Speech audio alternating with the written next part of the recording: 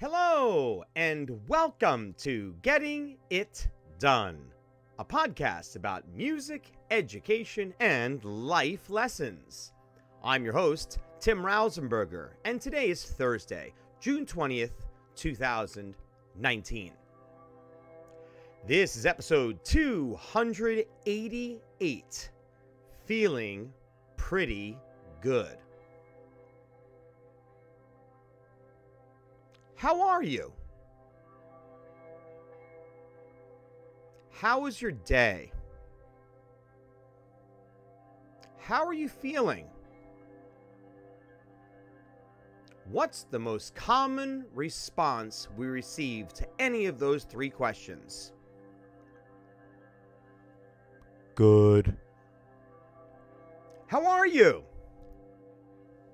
Good. How was your day? Good. How are you feeling? Good.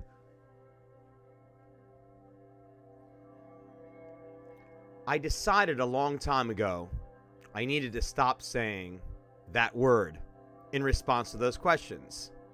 I was going to be different. So when people would ask me, how are you? I'd say, pretty good. How are you feeling? Pretty good.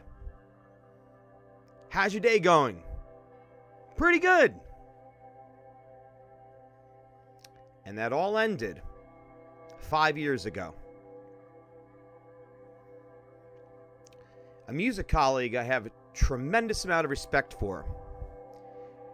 She asked me one of those questions, and I said, pretty good. And she responded by saying to me, go onto the internet, and I want you to type in pretty good poem. So I did. And what came up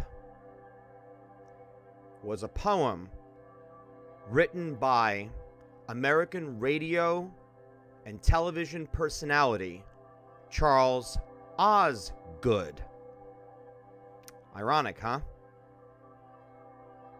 Osgood, of course, was on CBS for over 2 decades. Not just known for being a great commentator on the air, but his prolific writing. And the poem I'm about to read for you, I hope, is going to make you reconsider ever saying Good. or pretty good. Hopefully you'll think about saying things like great, fantastic, excellent. After all, that's how I truly do feel every day, because I'm so blessed to have the opportunity to live another day. And I think just waking up gives us the chance to do something special. Here is Charles Osgood's poem, Pretty Good.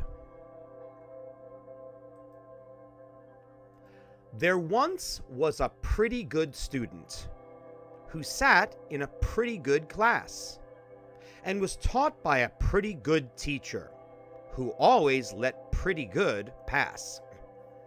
He wasn't terrific at reading. He wasn't a whiz-bang at math. But for him, education was leading straight down a pretty good path. He didn't find school too exciting, but he wanted to do pretty well. And he did have some trouble with writing, since nobody taught him to spell. When doing arithmetic problems, pretty good was regarded as fine. 5 plus 5 needn't always add up to be 10. A pretty good answer was 9. The pretty good class that he sat in was part of a pretty good school.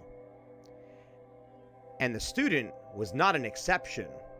On the contrary, he was the rule.